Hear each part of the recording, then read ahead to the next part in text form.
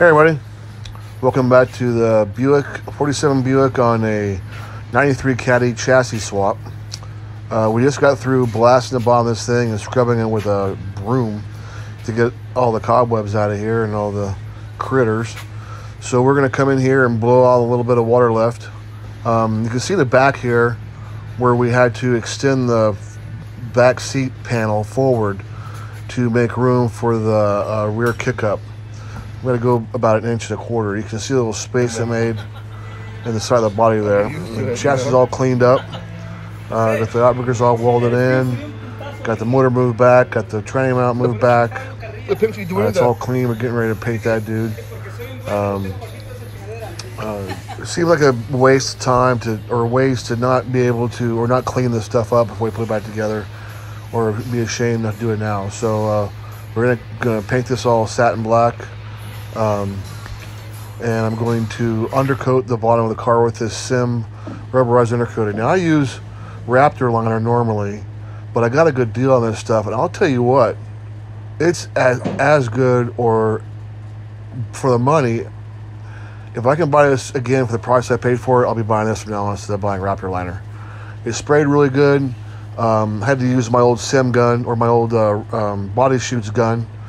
But it came out nice and clean, and the texture was right. If you ever shoot Raptor liner, it comes out a little heavy, and you got to kind of reduce it a little bit to kind of get it to lay down right. But this was good right out of the can. You can see here I have my safety gear on as normal. At some point I get my head out of my ass and get a respirator. Yeah, give me a respirator. So anyway, we're going to spray the bottom of this thing with this Sim undercoating.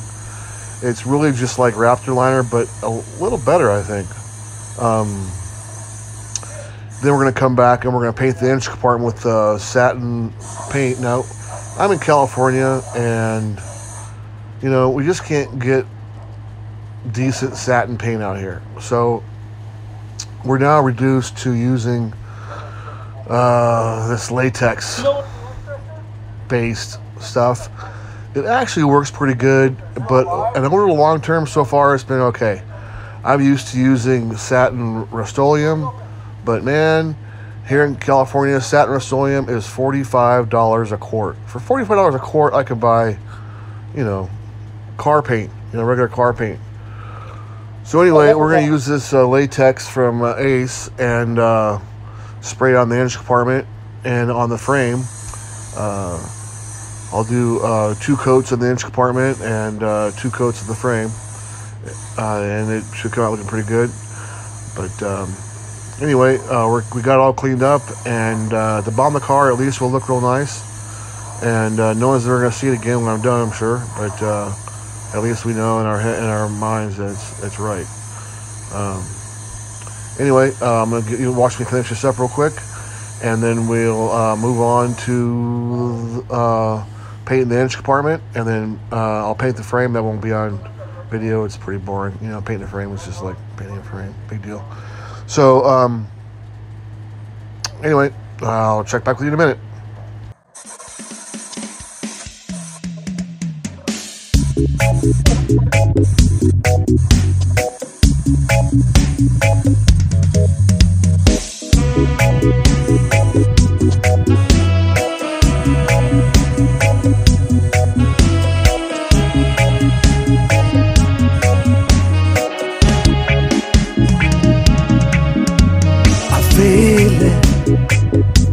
I feel it inside. My heart is really beating. It's love at first sight, and I'm dreaming. Don't know if it's right. Everybody need it. I love it inside. I would do everything for love. I would do everything's right, or whatever is wrong by real love. I didn't have to know it's true. Ooh, I wanna give it, I won't give up. So you don't see me do it here, but I actually take all my empty bottles and put a little thinner in them and shake them up and pour them into one. and I'll come back and shoot the little areas you don't see, the kind of hard to get to spots, just to use up all the rest of that Raptor or the Sim. But anyway, to get rid of all your extra stuff, just to use a little extra thinner in the bottles and then spray it out in your weird areas. All right, back to it. So you can see here I prepped the firewall and the cowl area, inner fenders, set them all down pretty good. I'm imagining this car was actually blue. I thought it was black for the longest time. Anyway, so we're going to mask off the patina fenders and we're going to spray on the black. Coming up.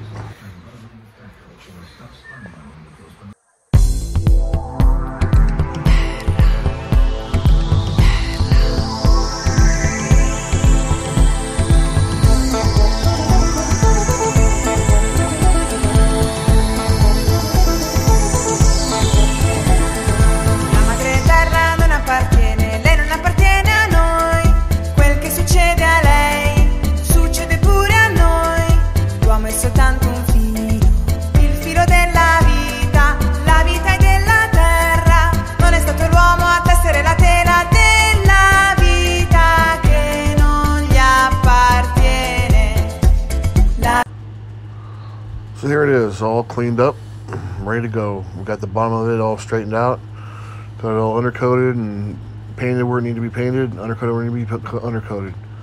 That Sim undercoating is pretty nice stuff. Left a nice good sheen to it. So we're gonna drop the body for the last time, bolt everything up. The engine will be back. So here's the chassis all painted up, all nice and clean, all painted.